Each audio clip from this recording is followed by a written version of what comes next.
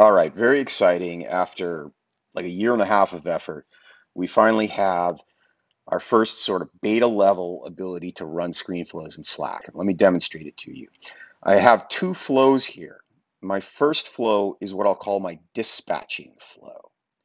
It's actually going to send the screen flow to Slack. It's going to do the send a message to someone saying, "Hey, Slack user, here's a screen flow."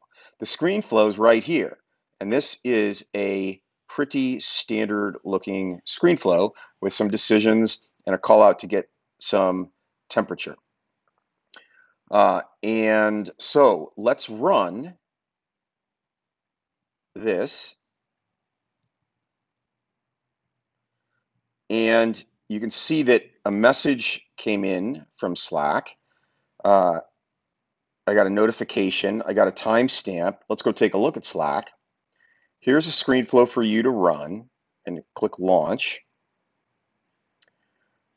And now I'm running a screen flow. So I am in Tokyo, I'm going to say, and it tells me that the temperature in Tokyo is 68.7. That's Fahrenheit. Do you want to do the long form? Do I want the long form? Do I want the short form? Let's try the long form. Let's click on the long form. Yeah, that's maybe too much form. Let's go back. I'm going to hit the previous button. And let's do short form. That looks a little easier. Let's select a date, and we're finished. Okay, so what happened there was pretty potent. Now this is rough and this is early. Like there's gonna be a way for you to get all that message right in line in Slack. There's gonna be more things you can do with those screen flows, but that was pretty potent. I just ran a Slack app, the equivalent of a Slack app. It took my data, it made a call out to a weather service, it got the weather, it put it into the next Slack message it sent me. It then asked me a question. Based on a question, it made a branching decision and showed me either the long form or the short form, and I could go back and forth as I wanted to. So I have this sort of rich no-code app dev capability that's available in Slack. So let's talk about how to do that with Winter 23. First, let's look at the overall process. You create your screen flow, and then you mark it as available for Slack. So let's go look at that. That's here. It's right now it's in the advanced settings right here. Checking this box does two main things. One's really visible right here in screens.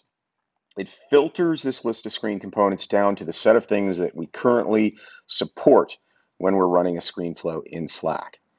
The second thing that happens is when you save this flow for the first time, it generates a dispatch action. That's what this action is right here. This is an action that was generated. You can see it's flow for Slack demo beta action. So it's got the same name, flow for Slack demo, as this screen flow. And if we were to look at our actions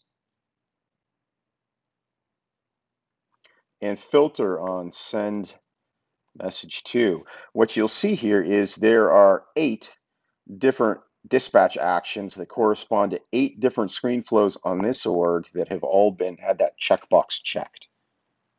And right now, this is the only way to get a screen flow to run in Slack. There'll be other ways, like you'll be able to create a shortcut so that right from Slack you can initiate a screen flow.